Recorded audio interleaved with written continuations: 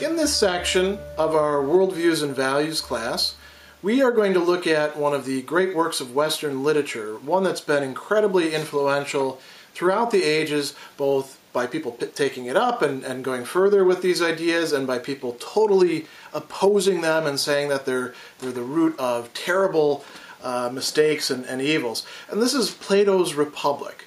Now, we're looking at just portions of the text. We're not looking at the entire work, which is quite long. So we're going to be focusing on those that have to do with some of the key themes of this class, which are human nature, our relationship with other people in human society, and our connection to the broader reality that encompasses both human beings and their cultures and societies. And why are we focusing on this particular work? Well, this is an easy one to say. It's had a massive influence throughout history in a number of different fields, not just philosophy, but also education, political theory, literary criticism. We could just go down the line. There are a number of different fields where Plato has exerted a considerable influence. And he's developing a theory of the human person, what we call a philosophy of human nature, that we want to take a look at because it's been also incredibly influential. People who were not exactly Platonists often took certain elements from it. He also talks about some other really key things, the goods that comprise human life. He develops a utopian view on society, somewhat tongue-in-cheek, as we'll talk about later on, but one which influences later utopian literature. And he develops some brilliant metaphors that we want to take a look at, including the allegory of the cave. Now, we want to think with all of these works that we're looking at about genre, we want to think about context, and then we want to think about some of the main ideas or themes that we're going to focus on. So let's talk about genre first. What we have here is a philosophical dialogue. The portions, that is parts of book 2, 3, all of book 4 pretty much, a little bit of book 6 and a little bit of book 7. In that part, it's not quite as dialogical as some of the other parts of this work, but it's still dialogical in that you've got a conversation going on. Much of the conversation is people saying, Socrates, tell us more, and Socrates doing precisely that, saying, well, here's my ideas about this. They do ask questions from time to time.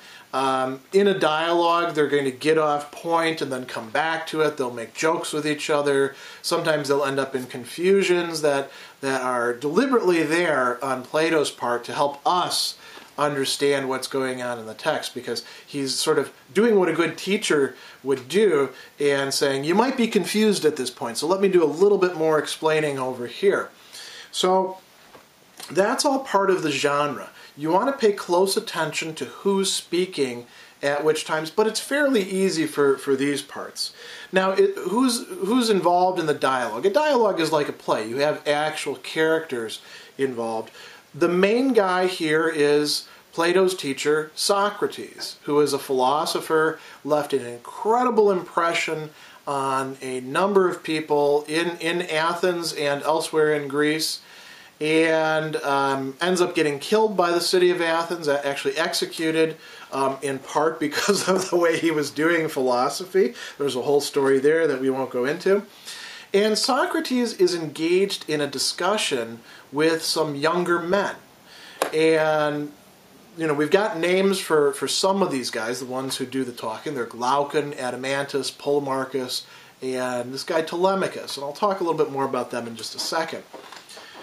We want to think about it this way. You have Socrates, who's a middle-aged man at this point in his life, and he's invited to the house of one of his friends who's an older man, Cephalus. Cephalus shows up and then gets out of there very quickly, and he says, I leave the argument to my son to, he can be the heir and carry it on with you. And then it goes on for pretty much the entire night.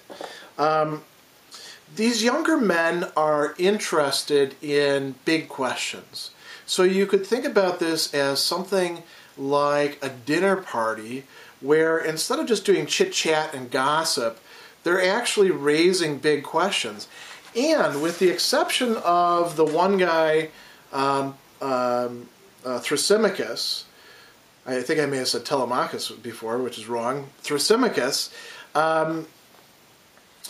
they're all pretty polite. They're all what we would call people of goodwill. They want to get to the answers. They may not, back off on certain points. As a matter of fact, Thrasymachus is kind of a jerk, and there's good reasons why that's the case, given his philosophy.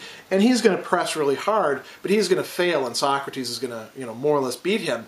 But then Glaucon and Adeimantus are going to say, I'm not entirely convinced by your refutation of him, Socrates. He's got some points. Let's hear you actually address these. And that's how, after Book 1, the real, ball gets rolling in the Republic through books 2 through 10.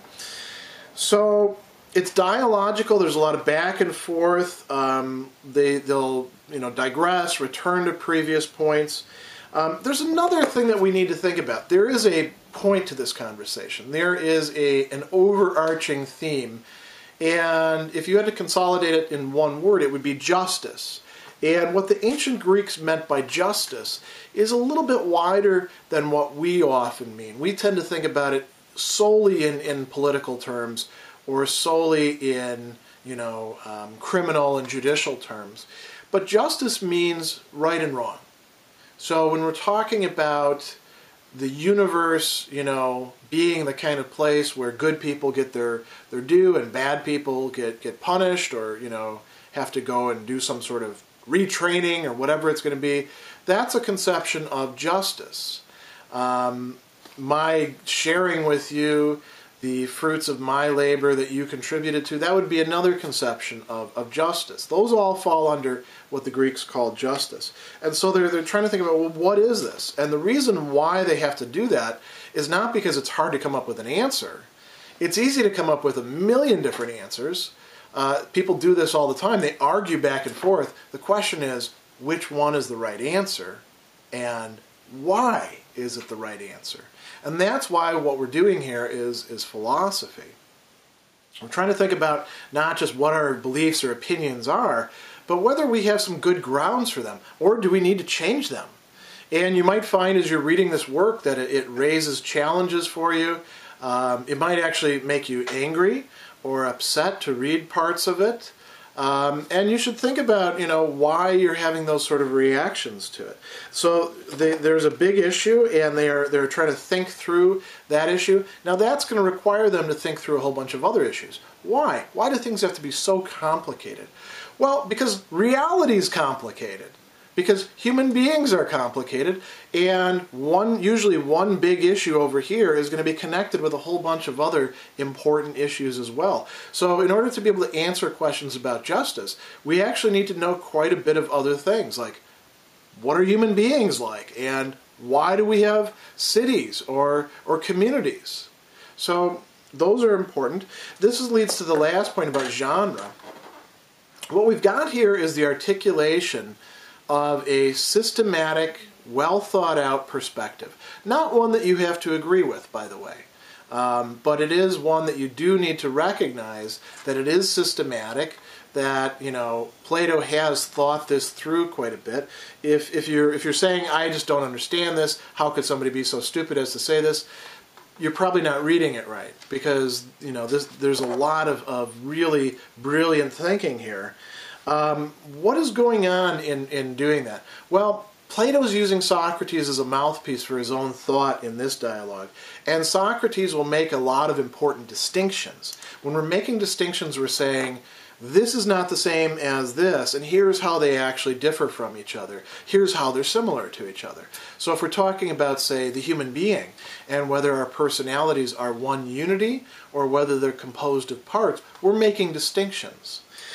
We also want to make connections. We want to draw out connections between things. Sometimes this is done by, insights. Sometimes this is done by argument. Sometimes this can be done in a metaphorical way by telling a story, as is going to happen in here as well. So that's all important stuff about genre. Let's think now, just very briefly, because I'm not going to go into a great history lesson here, a little bit about the context. because it is important with all of these works that we're going to look at to think about, well, why was the writer writing this? What is the situation in which he or she was writing? So it's written in ancient Greece. And ancient Greece, you know, we have got a lot of preconceptions about what that's like, oftentimes taken from TV shows or movies or comic books or things like that. Ancient Greece was not all the same everywhere. There were a lot of different little city-states. Each one had its own history and its culture and its traditions. And there were a lot of people sort of wandering around, going from city-state to city-state in the time that Plato's talking about. Resident aliens, we would call them now, or medics was the Greek word for them.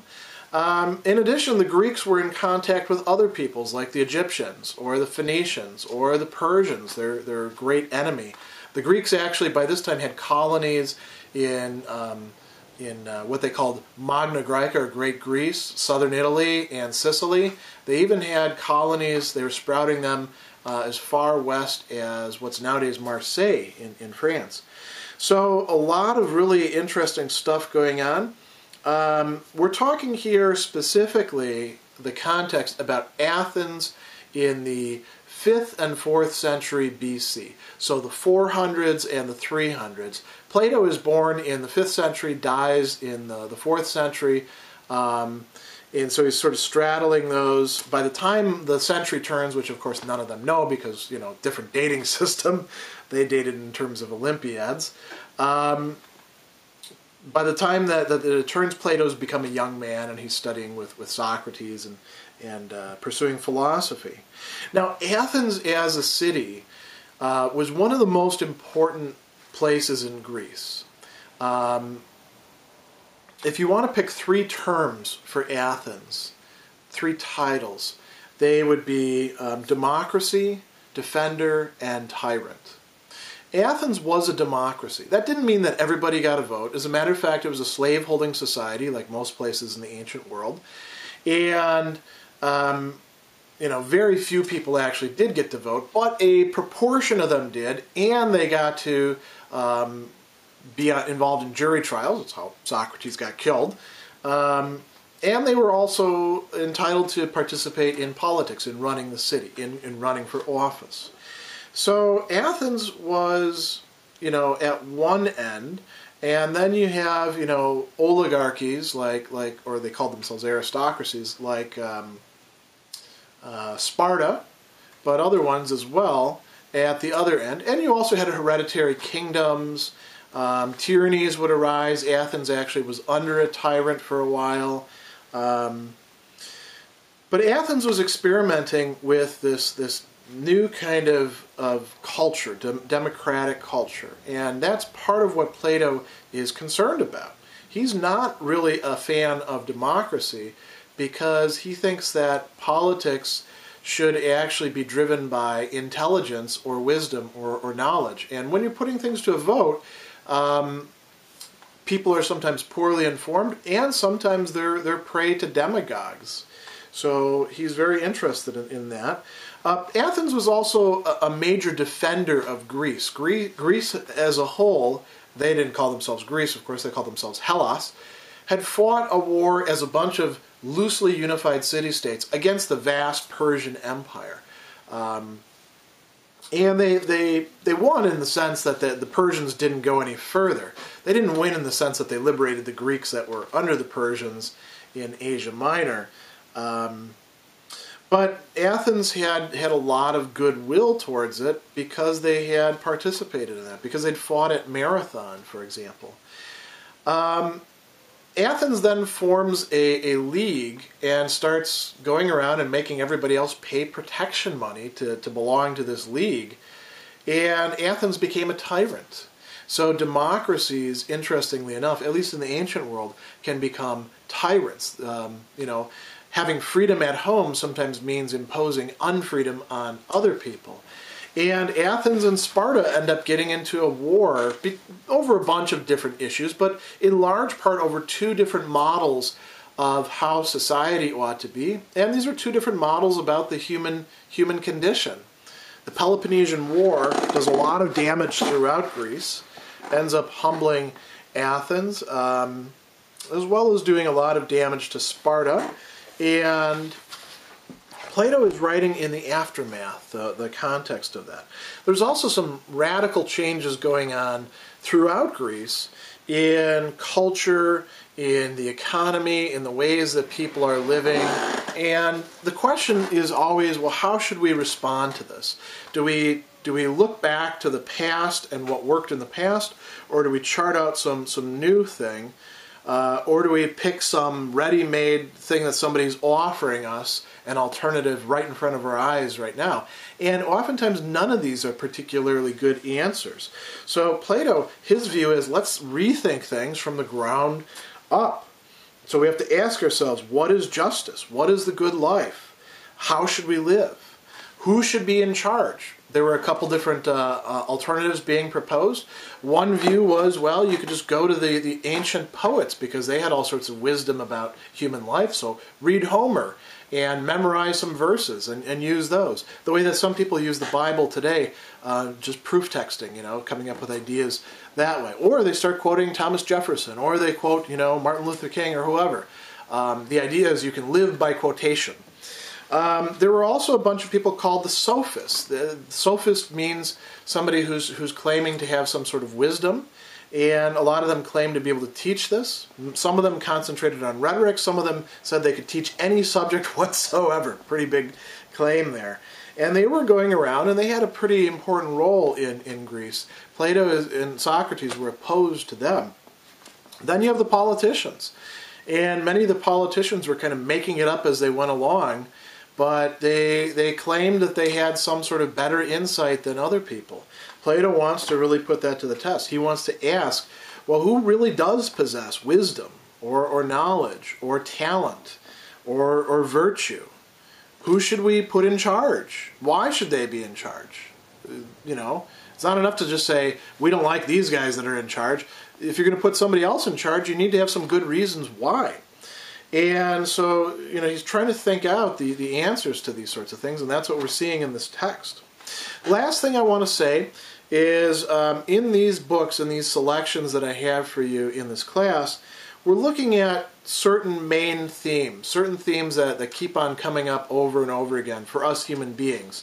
And they're all here in this work. So one of them is the origin or the reason for social existence for human beings. Another one is the consequences of picking one way of life or picking another way of life. Another important theme is the idea that different people have different talents and that we should find roles for them to play if we want things to go well. And then that brings us to the idea of, well, how do we educate people? Do we have education just the same for everybody, or do we educate different roles different ways? Does that make sense to do? Here with Plato, we're also going to get into the philosophy of human nature and look at the parts or faculties of the human soul or personality. We're also going to look at ethics in terms of virtues and vices. And finally, we're going to talk about the relationship between politics and the political order and knowledge of what truly is.